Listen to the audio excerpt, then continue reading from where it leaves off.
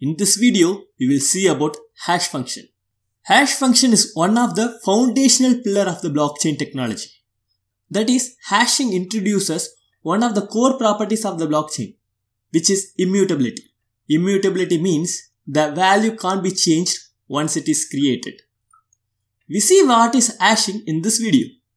In the layman terms, hashing means taking an input string or input value which can be of any length and fed it to the hash function, which always produces a fixed length string as output. Hashing is one-way compression function. We can't get the input string from the hash function output. That is, hash value can't be reversed to produce the input string. The transactions are sent through the hash function, which returns a fixed length string. In Bitcoin, we use SHA-256, which is Secure Hashing Algorithm 256. That is, SHA-256 always returns a 256 bits long output, which is 64 characters. For example, here we pass text message as string input to the hash function. It returns a 64 characters length of string as output. Next we will pass this is sample text as an input to the hash function. It returns a different 64 characters length of string. Here the output will be unique for different input values, but the output characters length will be always constant, whether it is a single character or a block with 1 million character, or even the complete encyclopedia characters. Now we will see what are the properties that a hash function must possess. The hash function, which is also called as cryptographic hash function, SHA-256, must be deterministic. What is deterministic? For a particular input value, always the output must be same for any number of times. We see this with an example. First we will input the string text message to the hash function.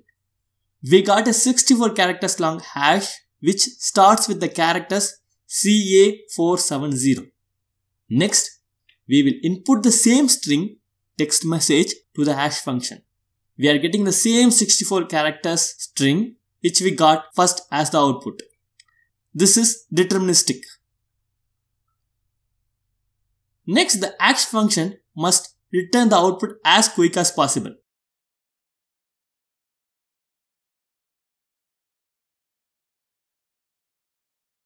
Next property, a hash function must have pre-image resistance.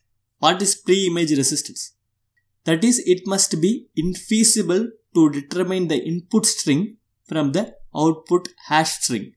This is called as pre-image resistance. Next property that a hash function should possess is avalanche effect. What is avalanche effect?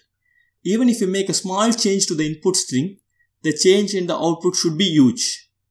We see this with an example. First, we will send the string text message as input to the hash function. In the text message string, T and M are capital letter. We got a 64 character hash as output. Then we will make a small modification to the input string. That is, change the capital T in the text message to small t. Here it produces another 64 characters hash value which is completely different from the first hash value. If you see here, the change in the input string is very small. That is, the capital T is converted to small t, but the resultant hash value is drastically changed. The first hash value and second hash value are completely different. This is avalanche effect. Even if you make a small change to the input string, the change in output should be huge. Next is very important property which is called as collision resistant. For any two different input strings A and B, the hash value of A and hash value of B must be different. That is, hash of different input string must always be unique. In the blockchain, each block contains the cryptographic hash of previous block, transactional details and timestamp. We will see more about this when we discuss about the structure of a blockchain. This is hashing.